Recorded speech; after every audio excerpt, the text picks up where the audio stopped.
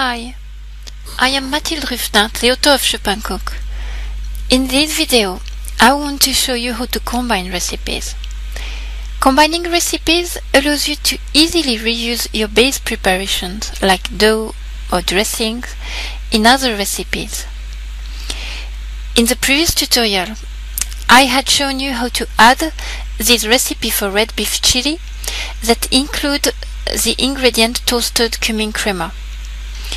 Here, I'm going to show you how to link this ingredient to the recipe for toasted cumin crema. I have copied in advance the recipe toasted cumin crema to the clipboard. Now I'm going to add it to the software by using the clip button. This is the recipe. I click on Import. Chopin Cook now analyzes the recipe to recognize the ingredients.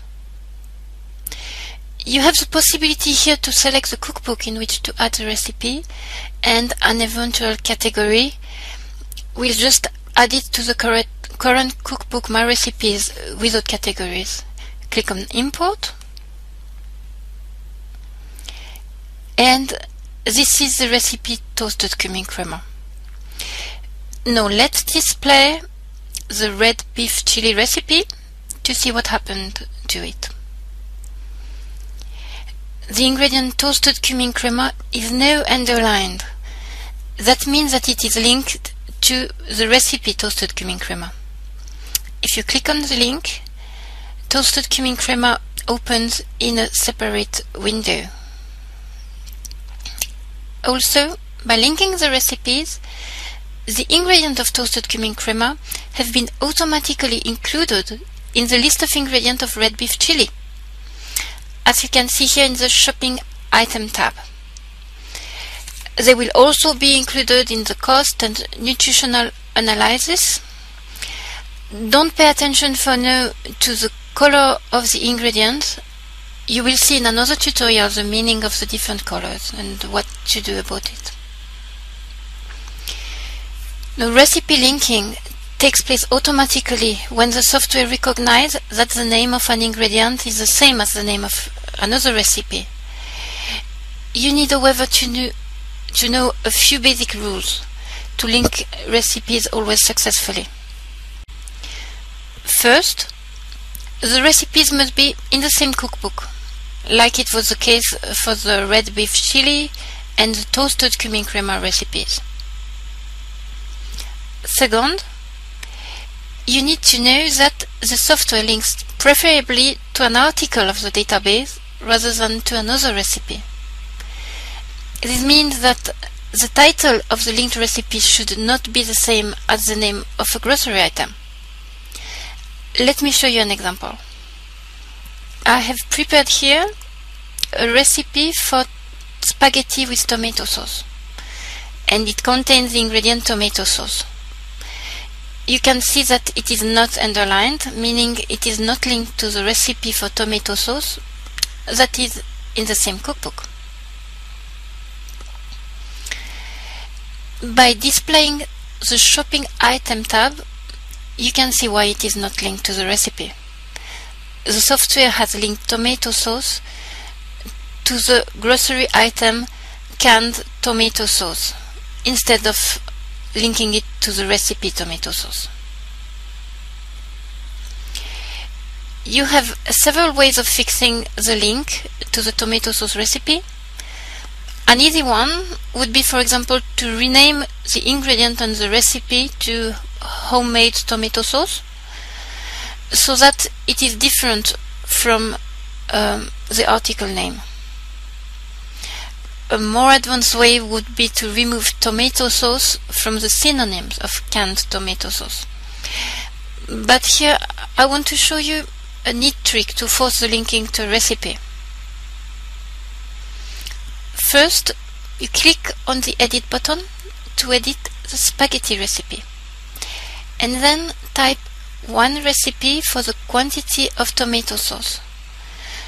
Now the ingredient reads 1 recipe tomato sauce. This indicates to the software that tomato sauce is a recipe. Click OK to save the spaghetti recipe.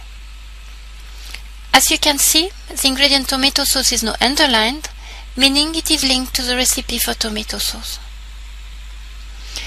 Also, you can see in the shopping item tab that the ingredients of the tomato sauce recipe are included in the spaghetti with tomato sauce. Note that you could also have specified 2 recipes or 3 recipes of tomato sauce, and the ingredients of the tomato sauce recipe would have been accordingly scaled. The third rule for recipe linking is somewhat more complicated. The software must be able to scale the linked recipe to produce the specified quantity. And if you have some problem linking your recipes, chances are that this rule is not fulfilled. Let me illustrate it with an example. This recipe for Brussels sprout with hollandaise sauce is not linked to the recipe for hollandaise sauce that is in the same cookbook. If you display the shopping item tab, you can see that hollandaise sauce is in red, meaning that this time it is not linked with an article of the database like it was the case for the tomato sauce in the previous example. The problem is elsewhere. The problem is that the recipe for Brussels sprouts require 1 cup of hollandaise sauce, but the software doesn't know the yield of the recipe hollandaise sauce, and therefore doesn't know how to scale it to create 1 cup. You can fix this problem by telling to the software the yield of the hollandaise sauce recipe. To do that, edit the hollandaise sauce recipe by clicking on the edit button and input the yield, which is approximately 2 cups. Click OK to save the recipe. Now the software knows that to create 1 cup of hollandaise sauce, it needs to take half of the recipe for hollandaise sauce. You can see that hollandaise sauce is now underlined in the Brussels sprout recipe, meaning that it is linked to the recipe. When you click on the link, the hollandaise sauce recipe opens, correctly scaled, to yield 1 cup. This is all for recipe linking.